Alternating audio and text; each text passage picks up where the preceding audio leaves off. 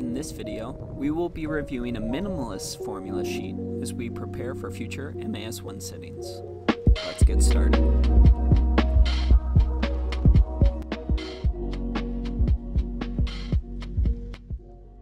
Hello everyone, thanks for joining me today. I want to start off by saying if you haven't subscribed yet, please do so. Be sure to catch future videos and lets me know that this channel is worth continuing. So with that said, also want to add that I have created a Quizlet, so look to the description of this video for a link, as well as the password is just the name of this channel, TheActuarialDataScientist, capitalization of the first word, the first letter of each word. I created this because I feel like we can kind of crowdsource a Quizlet booklet. I think that would be helpful for most as well as myself. I created the minimum 2 note cards because I'm counting these videos as my contribution, and if no one's interested in doing this, that's fine, but thought I'd throw it out there and see if we could all work together and maybe create a nice database of useful note cards. With that said, I'll jump into the video. So that is my formula sheet. So this is, as I went through past exams, similar to how I style these videos, and I ask or start everything off by saying what are the core concepts or formulas that you need to know before you can even approach the problem. And I had those all listed out for all the previous questions. I haven't made all the videos yet, and I just compiled that all together. I will say some of them are missing because if it's something that I knew like the back of my hand, I didn't think to write it down as I was studying for myself selfishly. So I apologize for that if some concepts aren't included, but I feel like this is a fairly exhaustive list, and again, this is a minimalist approach, so if you know everything I've listed here 100% but nothing else, you might only get a 6 or a 7 on the exam. So this isn't meant to be all the material, so don't think if you know all of this you're totally set. This is just meant to be most bang for your buck. This is the bare minimum you need to know, and you might be able to do all right on the exam. So with that said, we'll go ahead and get started, and you see all the chapters on the left that we're going to go through eventually as I scroll on through. So first off, distribution. So this is just things that correspond primarily to Poisson and exponential, but there's a few other things. So first off, just notation wise, the difference between lambda and theta for exponential and Poisson distribution and how they relate is important to understand. Second, I also have a video out on this already, that if you have a non-homogeneous lambda and you're interested in the frequency over that given time period, if you just take the average frequency over that time, you can then treat it as a homogeneous Poisson process. Next bullet point, if you have the sum of independent but identically distributed exponentials, that's equivalent to gamma with the same corresponding theta, and then that second parameter is just n. Obviously, variance, this is something you should know from P, but the variance of x equals the expected value of x squared minus the expected value of x squared. Also, I should have said this earlier, that unlike my other videos where I tried to prove a decent amount of what I'm claiming, this video is really just meant to give you the formulas. You know, it's 2 days before the exam, so I know we care more about just what do I need to know, what do I need to have memorized. We might be in crunch time if you're watching this video. So just going through the formulas we need, but be sure to check out my other videos on these same topics if you want to get more into why these formulas are the case. Next, the variance of a compound frequency severity, so that if you have 2 different distributions you're sampling from, one for the frequency and one for the severity, this is the formula for calculating the variance of that compound distribution. Next, you need to know exponential distribution is memoryless and how that applies to deductibles. We also have, if you have 2 Poisson processes, if you know that a claim occurred but you don't know from which one and you have their corresponding lambdas, this is the probability that it came from the A distribution as opposed to B. So Next, we have uniform. So uniform is just the beta distribution where alpha and beta equal 1. So you won't see uniform in your formula sheet, or not formula sheet, the distribution sheet with life tables and whatnot. You're not going to see uniform anywhere because it's technically just a special case of the beta distribution. So I would recommend having the variance of the uniform distribution memorized. It hasn't shown up on, I think this has only shown up once or twice, so it's not super important, but it has happened.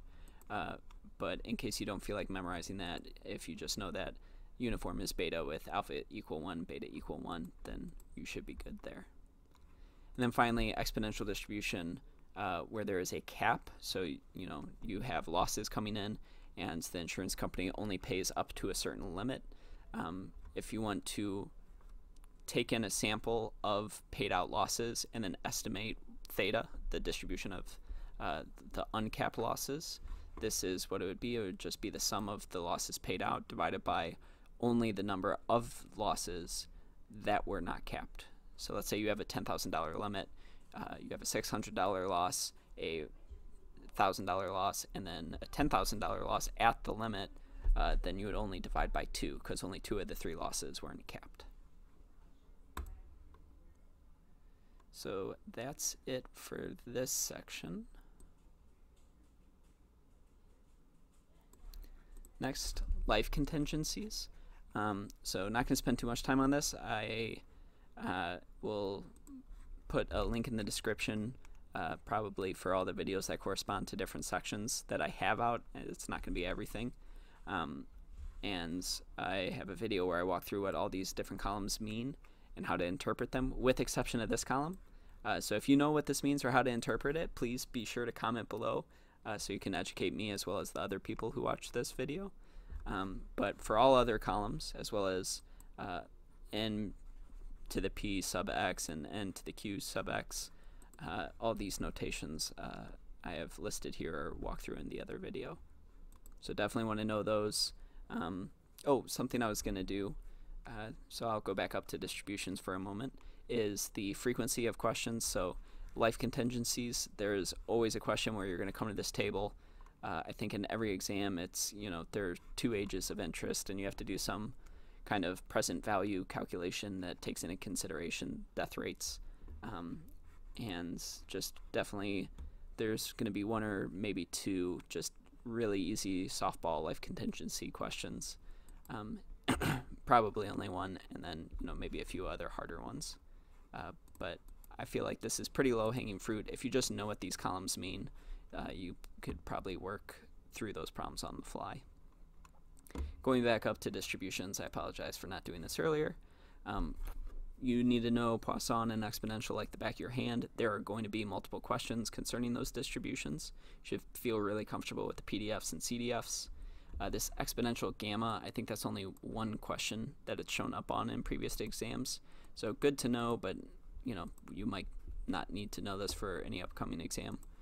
You absolutely have to know the variance formula. This will definitely show up at least in 1 question. Variance of frequency severity. I think this is pretty much guaranteed to show up on at least 2 questions, and I think the reason for that is the way they test this formula or compound frequency severity, they treat them as different sub-questions, right? So they have, here's a frequency, here's a severity. They'll have separately, here's a compound Poisson, and they think of that as being different, when really you can just choose to think of it again as a frequency severity. And then they also might get into some things with the Tweedy distribution. But really this is a nice catch-all for a lot of different questions. If you know this formula and how to use it, I'd say that's probably going to be 2 questions on the exam, so definitely need to know this formula. Memorylessness of exponential. So you definitely need to understand this concept. It shows up on every exam, I think. I think there's only been 1 question that explicitly calls out, you have a memoryless distribution, what's the mean given some cap? So fall 2019 question 1 is that. But otherwise, this is just a general concept you should understand, but only 1 or 2 previous exams had an explicit question on this, I think. Likewise, this Poisson formula, I think that's only been on 1 or 2 previous exams, so not a definite appearance on following exams, but might show up.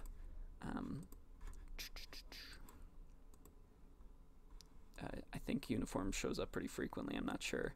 And then this, I think, is only 1 or 2 past exams, 1 question. So good to know, but when we eventually work through the solution on this, when I make a video for it, this is something you could work out on the fly using a solid understanding of the maximum likelihood estimation, but definitely good to know this shortcut, although low probability we'll see this question, I'd say 50-50. And we already went through life contingencies, so now we're caught back up. Let's go through our survival analysis. So that is, what is the survival function? It's just 1 minus the CDF, so that's pretty straightforward. There's also the hazard function. So I have this listed because it appears in this equation, which you definitely need to know. So just wanted us to understand what it was, but I don't think I've seen this directly in past exams. But the hazard function is just the probability of dying divided by the number of people who survive up to that given point of interest. So it's the probability of dying in that exact moment is a way of thinking about it, even though that's not exactly right since it's continuous. So that's what the hazard function is, and then you need to know that the survival function is equivalent to e to the negative integral of the hazard function for a given t. So I think this has shown up, I would say 50% of past exams, so another equation that's not too difficult to remember, and definitely recommend having this in your back pocket because, again, probably 50-50 chance of seeing this on a question on a given exam. And finally, expected lifetime. That's just taking the integral of the survival function across the entire domain, and that'll give you the expected lifetime of the x variable of interest. And I don't know, I think this only has shown up once explicitly. Next, AIC. So there's always going to be a table of like different selection criteria. There's going to be at least one of those tables on the exam, so definitely want to know whether you want to maximize or minimize AIC or R squared or whatever it may be, adjusted R squared. So those types of things. This is more a note that I just found helpful. I don't think this has shown up, but just in case, in the book you're given that AIC equals -2 log likelihood plus 2 times p, and I'm just adding that p is the number of moving parameters, which intercept is one of them. So if you have a 1 variable model plus an intercept, p would be 2. So just wanted to call that out. Another thing is R squared is just equivalent to 1 minus the sum of squared errors divided by the sum of squared errors of a model where you're just taking the average. I'm forgetting the term. I know there's a specific letter I should use here, but I'm forgetting, so I just put M. But just visually, and if you had a single variable model, this is how I kind of remember it. So you just take the squared distances of the blue lines and the green lines, and I'm doing 1 minus that. And that gets you the proportion of variation explained by your model. Definitely want to know how to calculate that. Adjusted R squared, I think this has only shown up on 1 past exam. And just to clarify, I haven't gone through all the past exams in a few months. I've just been trying to work through the videos, so I could absolutely be wrong. This is just kind of my gut feeling. Feel free to comment below and tell me, no, Taylor, that question's shown up in every past exam, or the alternative if I get it wrong the other way. So please comment below so we can all benefit from each other's knowledge on what you think is going to show up on the exam and what's important to know and what's maybe less important.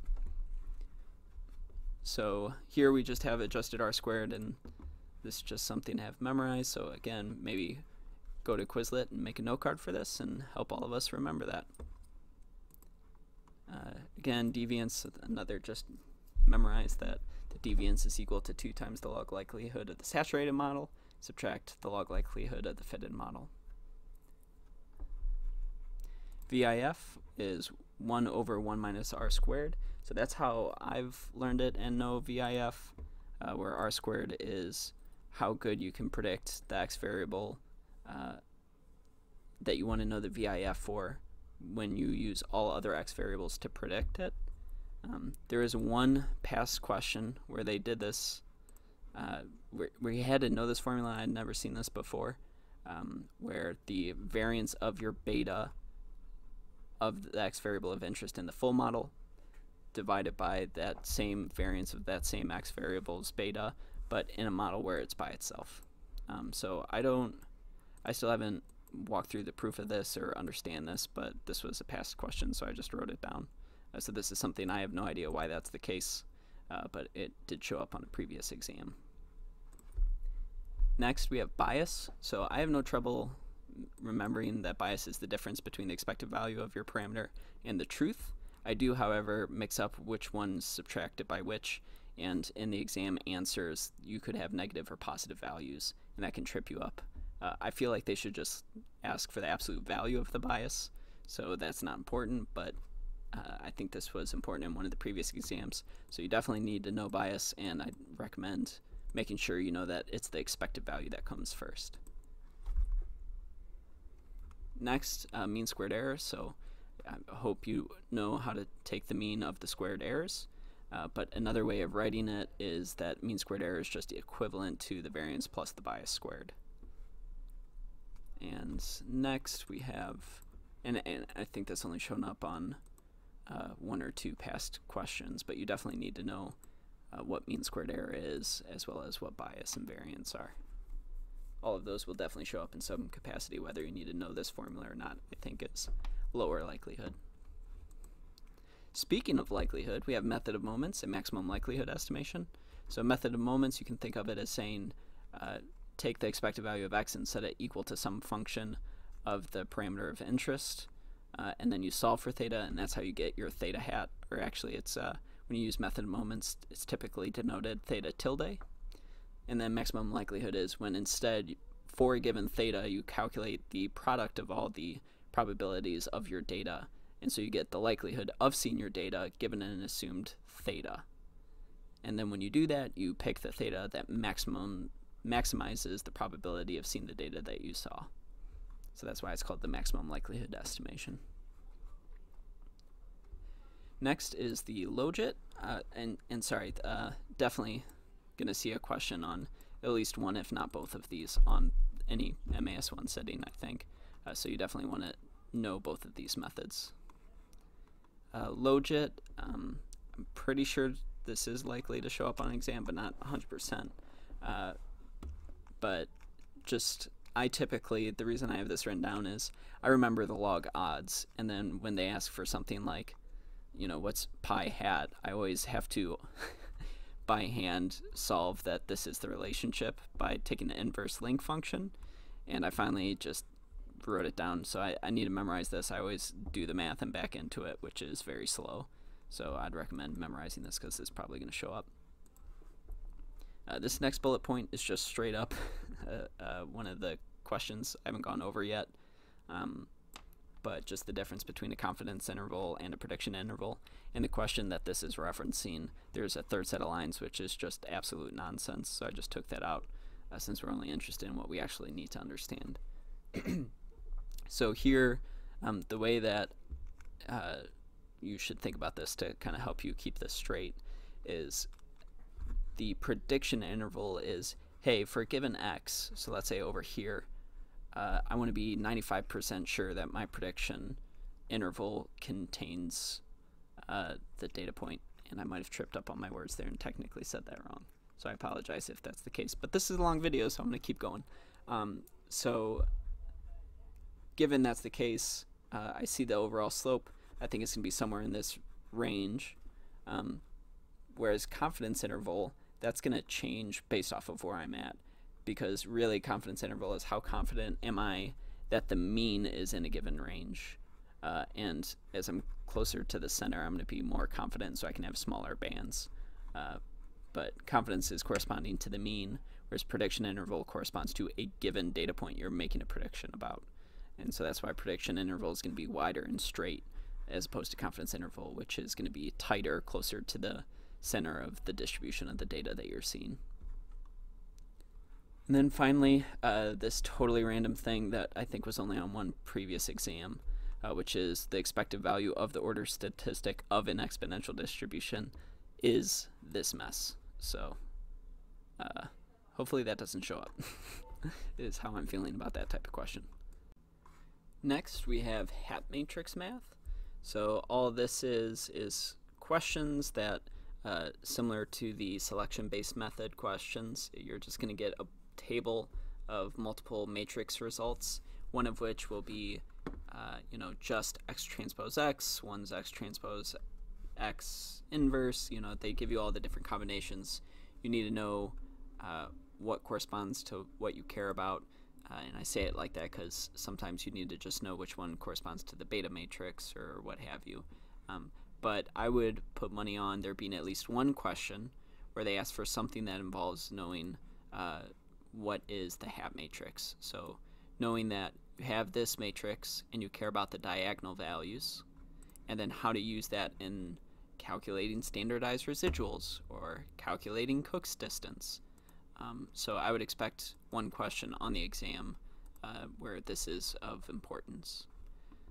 Another place it shows up is in, and I think this was just one previous exam, one question, where you needed to know, again, it's been a while, so I'm not 100% on this, but you needed to know that you can know the leave one out cross-validation mean squared error, even though you only fit the model once using the hat matrix diagonal values. So that's what this formula is saying. There's a shortcut for calculating leave one out MSE in that case.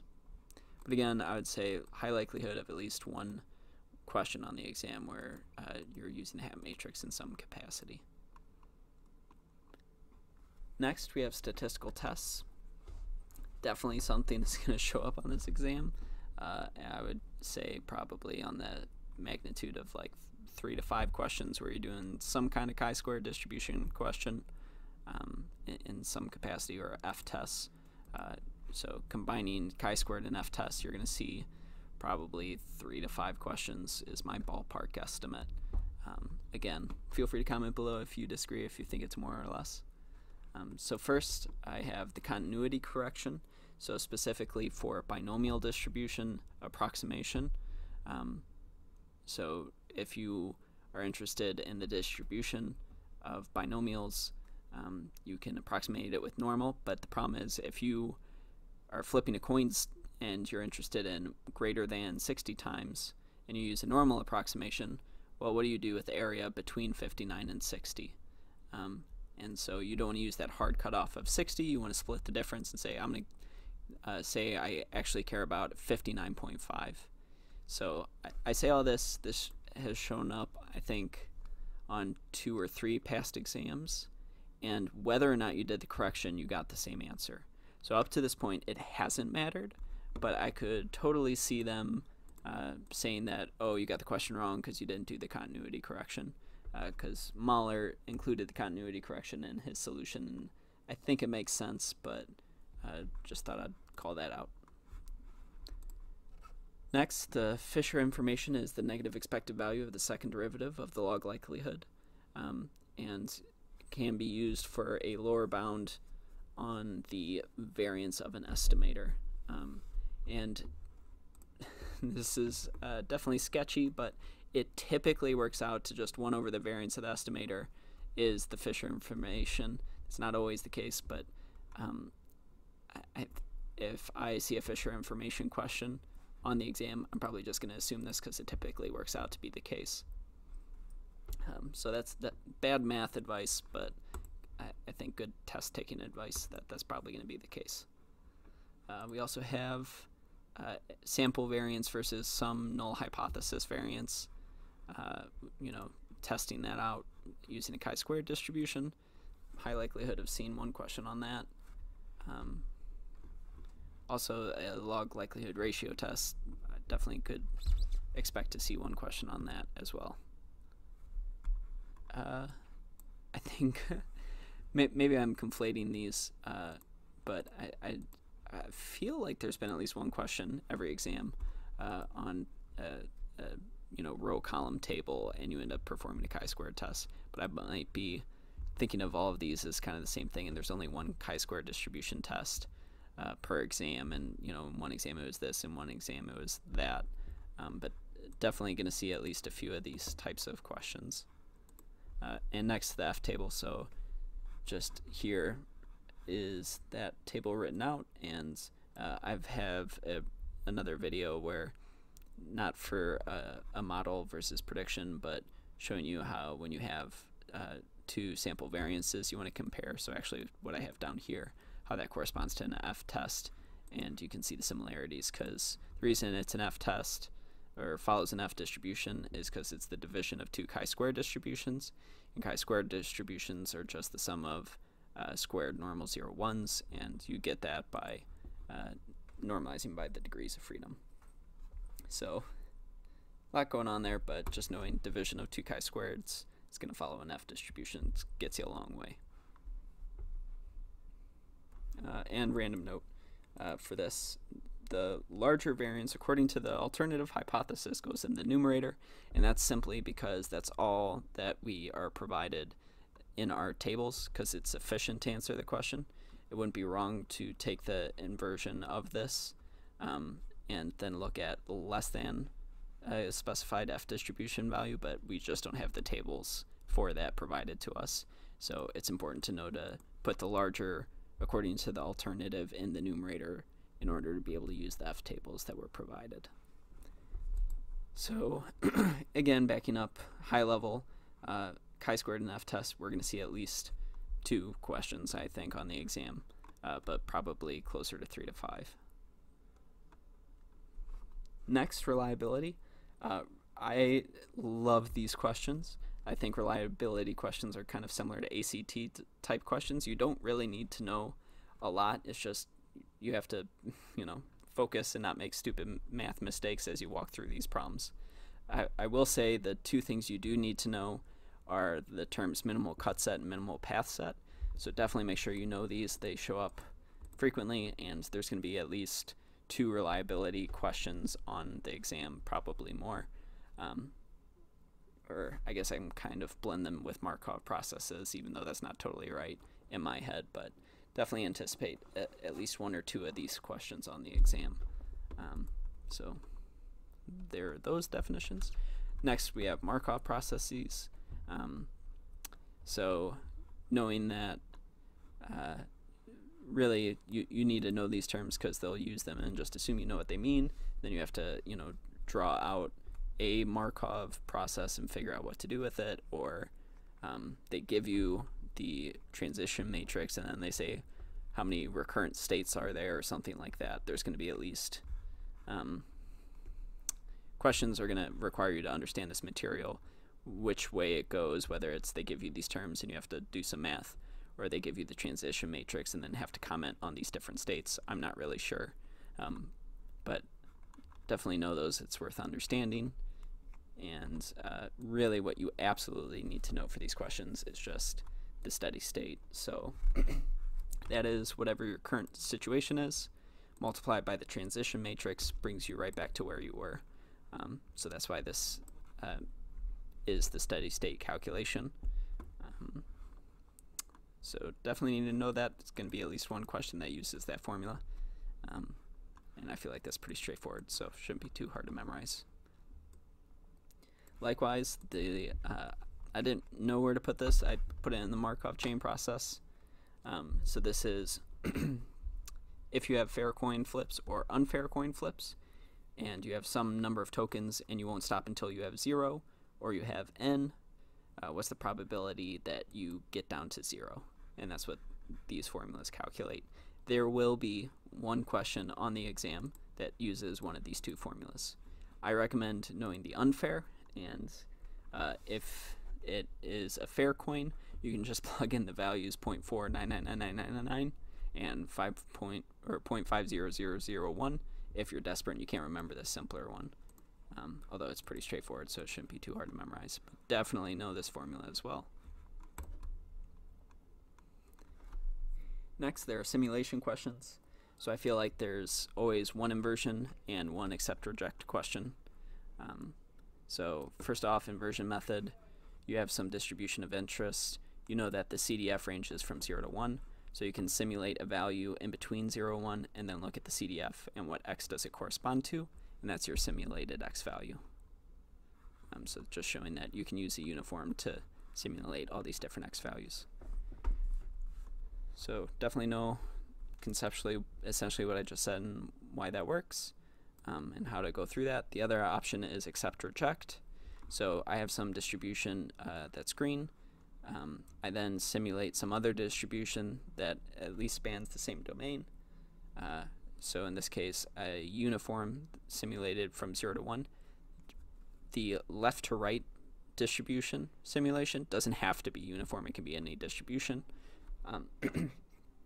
So long as it can completely always be over the green distribution when multiplied by a large enough factor. So we simulate from the blue distribution, which we know how to simulate from, and then what we do is simulate a random uniform. So this one will always be random uniform, and that's simulating the y value. And then we're going to multiply it by some constant c. So I simulated, for this point, I simulated a 0.8 multiplied by 5 is 4, after having simulated a 0.6 from the uniform that I used to simulate left and right. And that is how you determine whether to accept or reject. So that second simulation value, if multiplied by c, it is above the PDF, you're going to reject it. If it's below it, you accept it.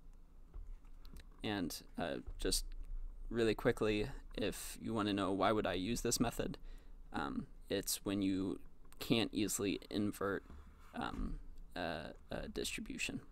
So if you can't invert the CDF, if you don't know how to, if the formula doesn't allow you to me this is always the preferred method in application, because you just simulate a uniform and then you get out an x value, whereas this is computationally more expensive.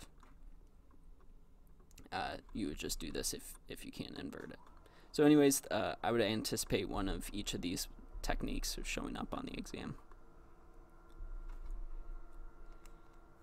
Next, these 2 bullet points for principal components are totally random, and I think it showed up on like one past exam question, and it's almost not worth knowing in my personal opinion, but I have it listed here, which is just the sum of the squared loadings is equivalent to 1, and when you are calculating your principal components, you're subtracting off the mean of your x's. So I think there was some past question where they gave you all but one of the loadings for the first principal component. They said solve for it, and you needed to know that the sum of their squared values is equivalent to 1 to back into it. So I think that's a bit silly to have us memorize, but there it is. Next, link function. So this was also one specific question where you had to know that link functions need to be monotonic and differentiable. And they give you like 4 different random functions, and you had to say which ones could be a link function if you wanted to. So I think that was 1 or 2 past questions, so not super important, but simple enough, so I included it here. Next, I think this has shown up at least once on every exam, or almost all past exams, just knowing how when you have one variable of interest and you fit a linear regression, how do you do so? I think they've done it a few ways where they just give you the raw data, or they give you, sigma of x and y, and they give you sigma of x and sigma of y, and sigma x squared and all that, and you had to know how to back into your intercept and your beta. Finally, I feel really comfortable with lasso and ridge, so on my personal cheat sheet, I don't have a lot written out for lasso and ridge, but definitely need to understand penalized regression. I think every past exam has had at least one question, or has had one question on lasso and or ridge regression. So that's where you penalize your betas.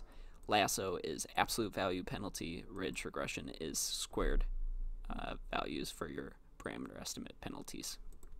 So just knowing lasso is absolute value, ridge is squared, and they're penalized regression, so your betas are always going to be smaller using these methods versus the raw fit. Next, time series. So I will admit time series is the one section I feel least comfortable on. So still dreading eventually making videos for time series. What I can say is on every past exam, there has been a calculate the ACF question. This is guaranteed. You will see this question on the exam. It's happened every year or every 6 months. So know that ACF is C sub k divided by C sub 0, and C sub k is 1 over n times this mess. So this summation, let's say you have 10 observations and you're doing it for lag 3, there's only going to be, I think, 7 calculations here, but you still divide by 10. So just want to call out that n corresponds to the full data set, even though the amount of things you're summing together is going to be less than n based off of what size lag you chose. So definitely know how to calculate the ACF. It will be on the exam, so know that. Another random comment is that this upside down triangle of x2 is saying x2 minus x1. So I just have this written out because I think when I read the question initially, when it was talking about taking the difference of two, the difference of the current versus the lag, I wasn't sure if it was like x3 minus x2 or x2 minus x1 or something like that. So this is random specific, not super important, but thought I'd call it out. And then finally, it's not shown over on the left because it's too long of a list, but I have notation or terminology. So just totally random things. Lambda is average frequency per unit of time, and then theta is average time until first event. And this gets at the relationship between Poisson and exponential.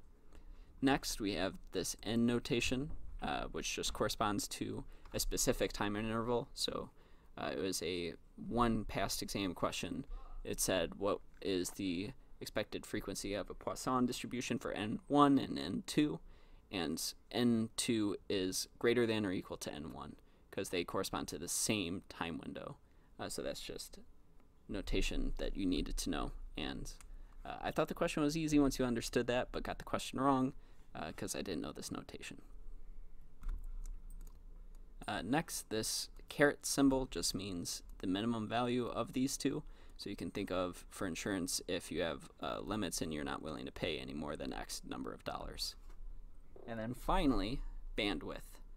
So kernel density estimation is another topic that is on every past exam, I believe.